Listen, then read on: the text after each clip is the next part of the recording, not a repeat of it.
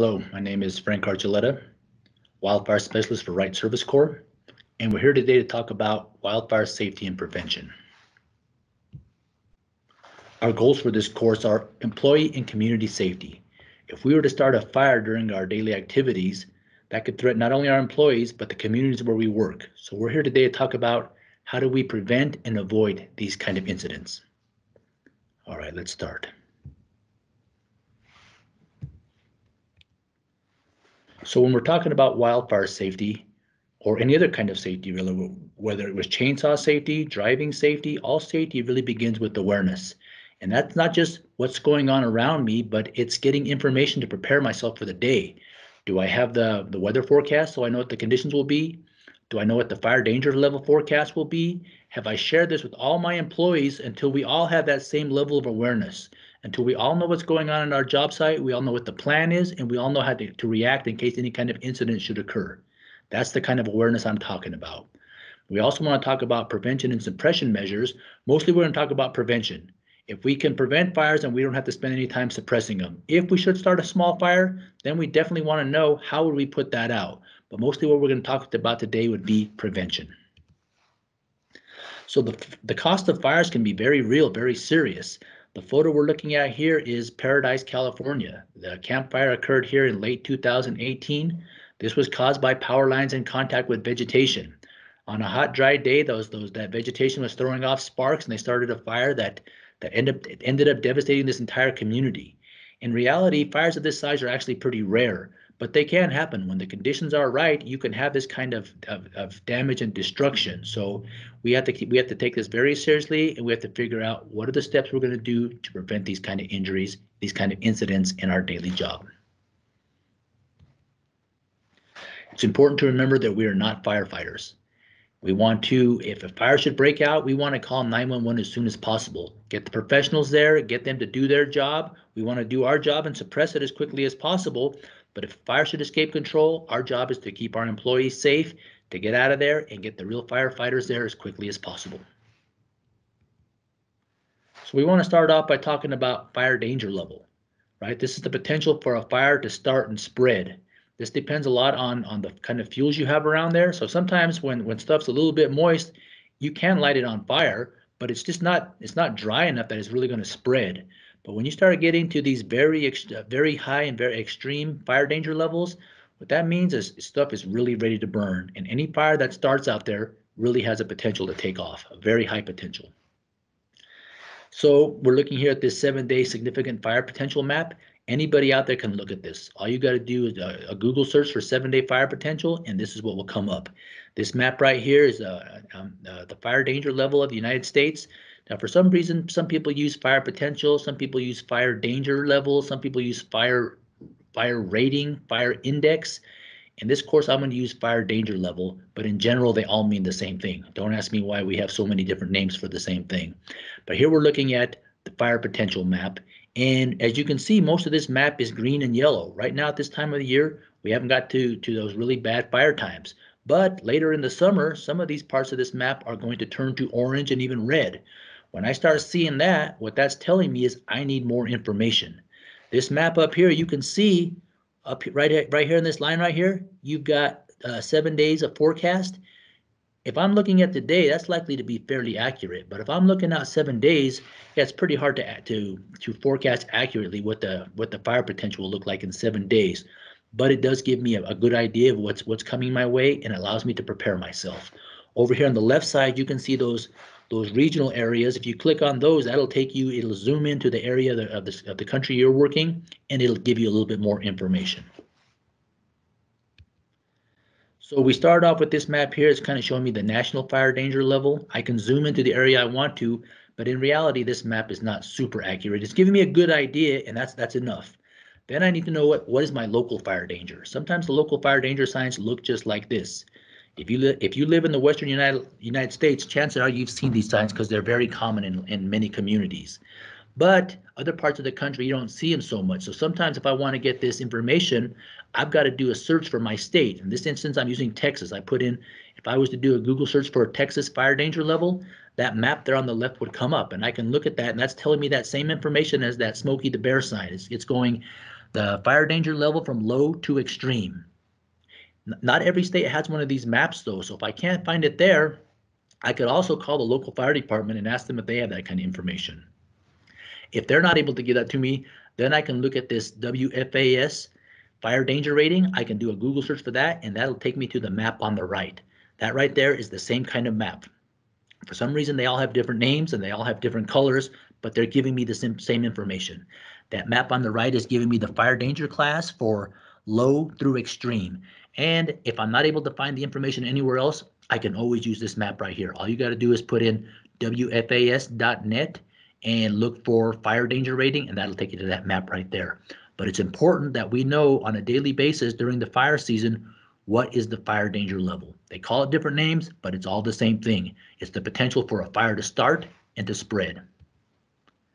So for those of you who work for PG&E out in the Wright Tree Service of the West, Division 37, PG&E uses their own system as well. They use what they call the Fire Potential Index map. That's this map we're looking at right here.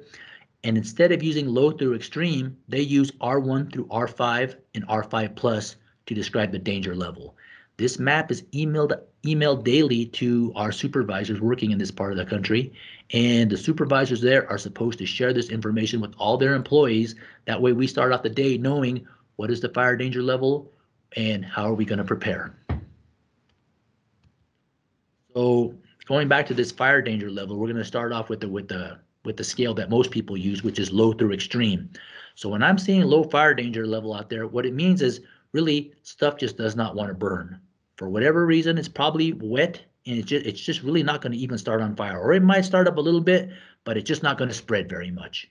But as I start getting over there to high, what that means is that stuff is dried out now and it's ready to burn. It's probably not going to spread that fast because there's probably not a lot of wind at this point, but stuff is dry, and if I have enough fuel, it might burn very hot. In these situations, it's probably not a high enough fire danger level to really burn down a community or burn down a large area, but it could damage somebody's property, a yard, a garage, a fence, stuff like that. Fires can definitely burn hot at this point in time. They just don't generally spread too fast.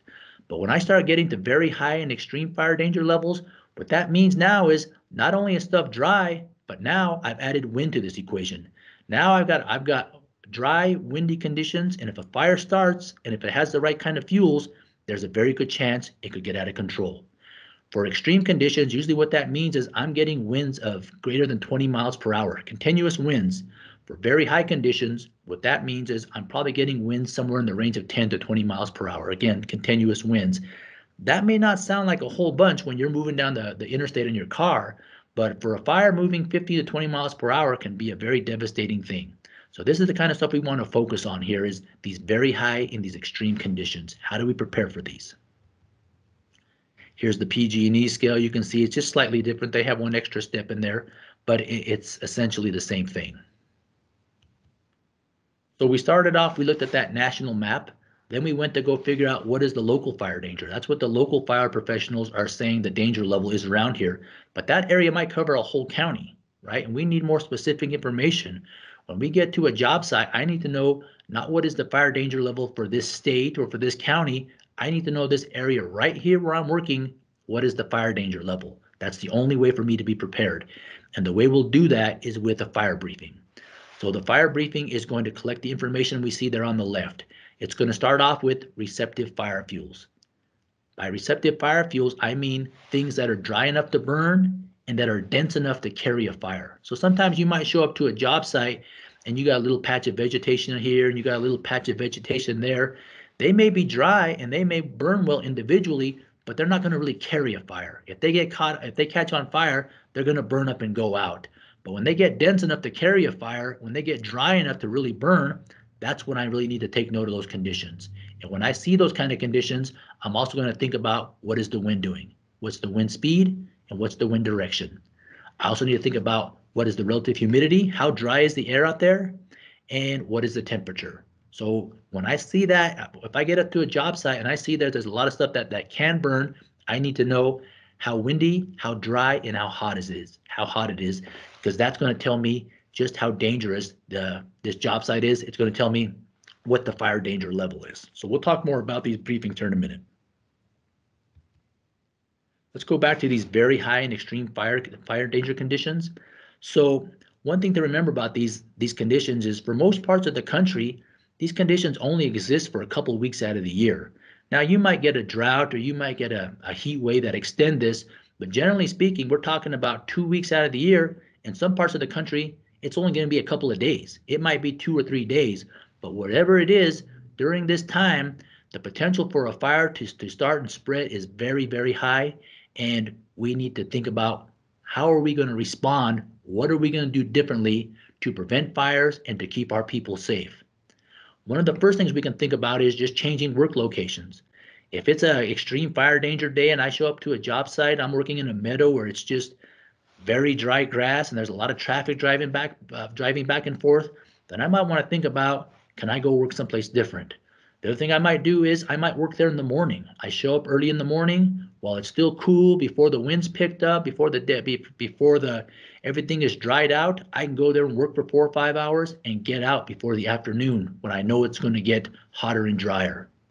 I may need to use a fire watch. We'll talk more about this later on, but this is a person whose job may be just to be on the job site, have a fire extinguisher nearby, have a tool nearby. In the event of a fire, they're going to be prepared to put it out as soon as it starts. When the conditions are that high, sometimes that's what it takes. I may use hand tools. I may have to stop work. Now, generally speaking, we don't have to do this. We can figure out a way to work safely. But sometimes the only option is to stop work when the conditions are that bad. First of all, we want to think about what else can we do to keep ourselves safe during this 2 to 3 weeks, maybe 2-3 days, whatever your region gets of very high and extreme fire danger conditions. What are we going to do to stay safe? Something that goes along with the very high and extreme conditions would be a red flag warning. Now, what this is a forecast for conditions that are ideal for wildfire ignition and rapid spread to exist within 24 hours. You can see those conditions right there on the left. It's going to be wind speeds, continuous wind speeds of greater than 20 miles per hour. That's going to be the same pretty much no matter where in the country you go. But the relative humidity, it's going to be less than 20%. That's generally true in the western United States. But if you go to any of the kind of the parts of the country around the Gulf of Mexico, even the East Coast, sometimes that's going to be different. Sometimes it'll be less than 30%. Sometimes it'll be less than 40%. Different places have kind of have a different level of humidity where it becomes critical. But what we need to know is, when do these red flag warnings occur? So this video right here that we're going to watch, this took place in Bastrop, Texas a few years back. This fire took place on a day during red flag conditions. Very dry, very windy. And these are exactly what these fires can look like. You can see how fast these kind of fires can move. You see how dangerous and how destructive they can be. That's exactly why we're thinking about, in these conditions, how are we going to avoid a situation like this? What are we going to do differently?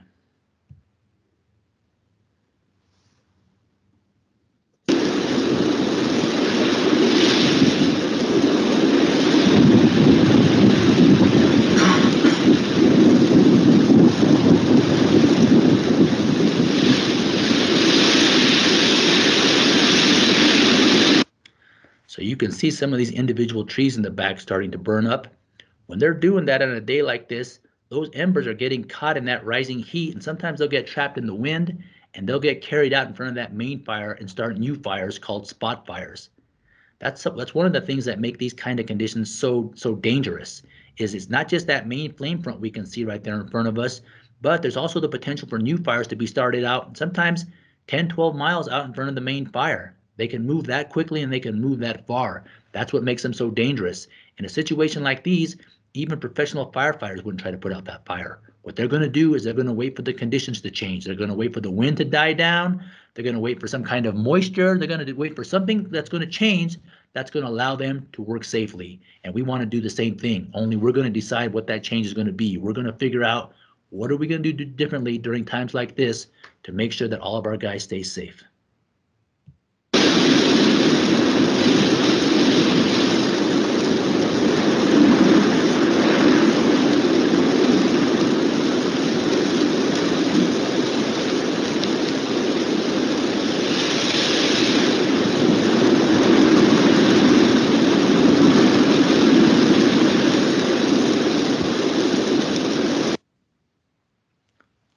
So here's a few statistics about that Bastrop fire. This ended up burning almost, well, 34,300 acres. It was caused by sparks from a power line, vegetation in contact with the power line. Almost 1,700 homes were destroyed in this time. This is a small community. 1,700 homes burning up is a real tragedy. There were 4 fatalities, so this cost this community dearly. And it was during this kind of event that it was very dry. The wind was really whipping out there, and we got a spark. That's all it took. That's all it took was to get that fire ignited, and it took off, and it did all this damage to the community. This is the kind of stuff we need to think about. This is the kind of stuff we need to be aware of and avoid. So let's do a quick review about fire danger level. We were just talking about that. So fire danger level, is it the level of water in a fire tank? The potential for a fire to start and spread? Smoothing out a fire to make it level. What do you think? I'm saying A, the potential for a fire to start and spread. So remember, we know that fire danger level. We can get it from our local fire department, or we can see that sign out there in front of fire departments or throughout the community sometimes. If we don't see it there, then I can go to the state website. The example I used earlier was Texas fire danger. I just Googled that, and I checked the site that came up, and it gave me that information. What's the local fire danger level? Or I can go to this site right here, wfas.net, and click on the fire danger rating tab, and that'll take me to that map. That'll show me the entire country. What is the fire danger rating? But we need to have this information. This is part of that awareness we need. I need to know on a daily basis, what is that fire danger level going to be? That tells me what kind of steps I need to take to prepare. So we also talked about red flag warnings. So is a red flag warning worry that the flag is about to fall in red paint, a bright light making the flag look red, or ideal conditions for wildfire ignition and spread forecast within 24 hours? I'm going to say C. Ideal conditions for wildfire ignition and spread forecast for within 24 hours.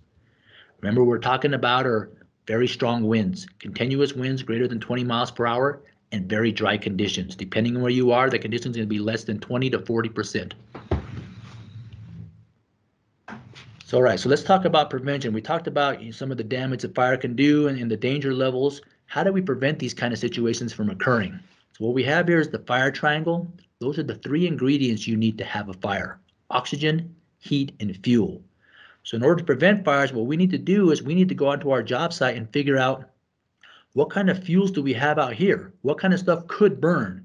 And what kind of ignition sources? What out here is hot enough to start that fire, those fuels on fire? If we can identify those and separate those, then we can prevent fires. And it sounds a little easier here than it is in practice, but really that's what it boils down to. On our job site, what out here can burn and what out here is hot enough to start it on fire. If we can identify those and separate those, we're going to be safe. So let's talk about the fuels. We already talked a little bit about receptive fire fuels. I said that's stuff that is dry enough and continuous enough, dense enough to carry a fire.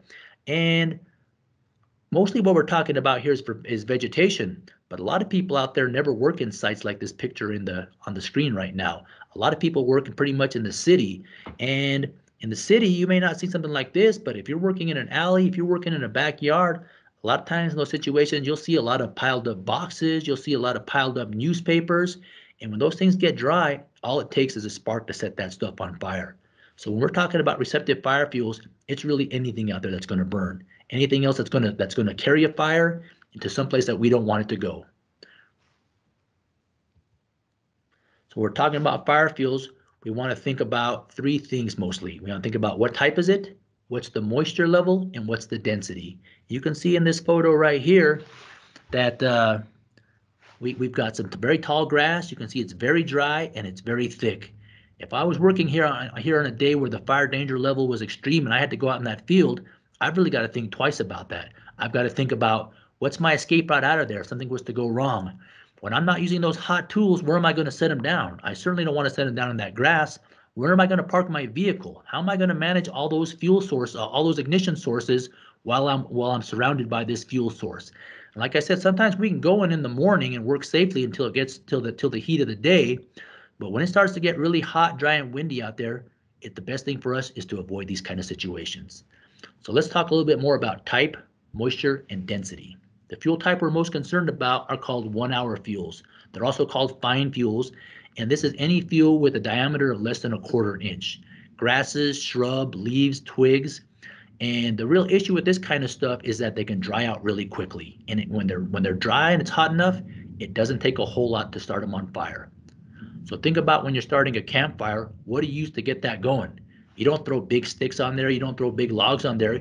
You throw these fine 1-hour type fuels on there, and you put your bigger fuels above those so that heat will catch that stuff on fire. That's exactly what happens in a wildfire. Almost always what happens is these 1-hour fuels catch on fire and spread to something else. So the reason they call them 1-hour fuels is because it usually takes them about 1 hour to dry out. Unless they're completely soaking wet, these kind of things can dry out in about an hour. And I'm sure you've all seen this. You showed up in the morning, there was a bit of dew on the ground, and the sun came up, and it just kind of disappears. It does not take it that long, especially if you get some sun in a situation like this, especially if you get the wind blowing, it's going to dry that stuff right out. And a lot of times, that'll fool people. They think, well, we got a rain last night, we got a rain this morning. That might be enough, but remember, these kind of things can change really quickly. That's what makes them so potentially dangerous. So we talked about fuel types, these little kind of fine fuels that can start up really easy and can dry out really easy. Fuel moisture, this is really just based upon how much rain have we had recently. How much rain is going to determine what's the relative humidity. That means how much moisture is in the air. When we don't get any rain, that air starts to dry out, and that dry air is just going to suck the moisture right out of these fuels, drying them out. As the fuel moisture drops, the fire potential is going to increase. So when we show up at a job site, it shouldn't take us that long to think about this stuff, right? We take a quick walk through the job site, and we can figure out what's the fuel type, what's the fuel moisture. We can also figure out what's the fuel density. The denser that fuel is, the more intense a fire is possible. So when we put all that stuff together, if you get out of your vehicle and you do a quick search of the job site, right away you should be able to figure out what is the type, what is the moisture, what is the density. That's going to tell me a lot about the fire danger level on that site, right? If I show up and this is a paved field or it's green grass that is mown down short, then I'm not going to worry about it too much. But if I see something like this, then I've got some other questions I need to answer. So we'll talk about that a little bit more. So we're talking about fire prevention. We're talking about what on the job site could catch on fire and burn, and what out there is hot enough to catch it on fire. We were just speaking about fuels. Let's go ahead and talk about ignition sources. So ignition sources are anything with sufficient heat to ignite those receptive fuels that we're talking about. Now, when the temperature gets really hot, 95, 100, over 100, then the amount of heat you need to ignite those fuels goes way down. But if it's 50, 60 degrees out there, it's going to take a little bit more energy to start those fuels on fire. So the hotter it is outside, the easier stuff is going to start on fire. It's important to remember that almost all wildfires are caused by people, one way or the other. Vehicles are a huge source of wildfires. Bad, poorly adjusted brakes, worn out brakes throwing sparks off, somebody pulling a trailer down the road with something dragging on it, safety chains dragging, vegetation coming in contact with utility lines. You can see in this picture right here, somebody burning some yard waste in their yard. This guy's not thinking about starting a fire, but did he think about the conditions today? Is he ready for the wind to pick up around noon? And a situation like this, when the conditions are right, it's very easy for these kind of fires to get away from people and harm people around them. So when we're talking about wildfire safety, it's not just what's going on our job site. We want to be very aware of what's going on in the world around us. What's the traffic doing? What are our neighbors doing? What is going on around us that could potentially start a fire that could potentially trap our employees? That's part of that awareness as well, is what's going on in the world around me. So when we talk about ignition sources, these kind of are utility related ignition sources: electrical conductors, vehicles, equipment, and tools. The electrical conductors, this is a lot of energy. If a spark from a worn out brake can start a fire, then a down power line can start a fire, and that no amount of sparks off a brake possibly could. There's a lot of heat and energy. When you get vegetation that's making contact with those power lines and throwing sparks off, really it's just waiting for the right conditions to start a fire. If we see these kind of conditions, especially if we're not working on them, It's important that we call the utility and report these. Let's call our supervisor, and if there was some kind of public safety hazard, if I saw a down power line, I thought there was a chance for it to start a fire or that there was anybody around that could possibly get shocked, not only am I going to call the utility, but I might need to call the police to come secure the area. I might need to call the fire department if I thought there was going to be a fire. So these kind of situations, I don't want to just walk by them. I want to report them as quickly as possible to whoever I think is appropriate, but definitely starting with the utility company. The other thing I'm going to do is I'm going to stay on the scene. I'm going to stay back from those down power lines. I'm going to keep myself safe, but I'm going to put myself in a position where I'm safe. And if anybody comes close, I can warn them off until the utility gets there, until the police or the fire department get there. So for ignition sources here, we have vehicles. I feel like this is probably one of the highest risks for Wright Tree. We have a lot of people that have to park in these kind of conditions every day, where you have that vegetation underneath and you have the heat from the muffler or the motor or the brakes that could potentially light that on fire. So the best thing to always do is, whenever possible, I want to park on a hardened surface. I want to park on pavement. I want to park on soil. I want to park somewhere where there is no vegetation around.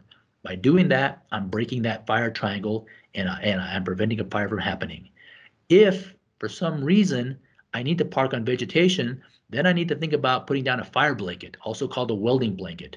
I put that underneath my vehicle, so it's blocking the heat from that motor, from that exhaust system, and from those brakes from coming in contact with the vegetation. Now, sometimes the vegetation is really tall and it's going to push that fire blanket up against the muffler. What I'm going to need to do then is take a tool and cut that stuff down, clear it out of the way, and then put down the fire blanket. I also want to make sure before I leave the yard in the morning, my load is secured, my tires are full, and my vehicle is clean. This should be part of our 360 walk around, going around and making sure that these vehicles are in good working order and that they're ready for a day's work and that we're preventing wildfires. On bucket trucks, especially right behind the cab, I see a lot of places where vegetation builds up and it's sitting right over the muffler. As you're sitting there idling, as you're driving, that stuff is breaking down and falling onto that hot muffler, and there is a potential for fire. So throughout the day, we need to be checking this stuff as well, making sure that when we leave a job site, our truck is still in good condition, that it's clean, and we're doing everything we can to prevent any kind of wildfire ignition. So here's a little graphic here, 6 ways a vehicle can start a fire. They talk about severely worn brake pads, metal on metal throwing sparks, the catalytic converter. In our bucket trucks, they go through the regen cycle and they can get up to 2,000 degrees. That's a lot of heat. Now that's on the inside, but that heat has to go somewhere. And we've got to keep those trucks idling while we're driving. So that's putting out a lot of heat that could even dry up. Even if you're parked on wet grass, the heat from that motor and that exhaust system could dry it all out in the time that we're working. So it's important that we're thinking about that.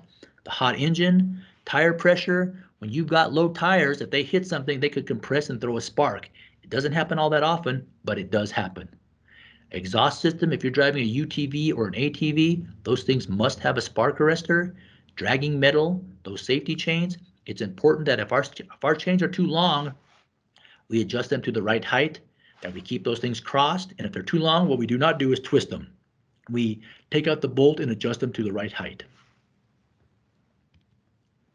So our equipment and our trailers, very similar to the vehicles. We want to make sure this thing is attached to the vehicle properly, that the safety chains are properly attached, that anything that is on here, that our load is secured, that we're not getting a bunch of garbage buildup on here. And shippers are very bad for this. Most pieces of equipment are, as you're running it, you're getting places on this equipment where dust, leaves, little branches are building up on these chippers. Most of them, well, not most of them, they will all have a shield over the exhaust system, but still you can get branches falling in there. You get places in here inside the engine compartment.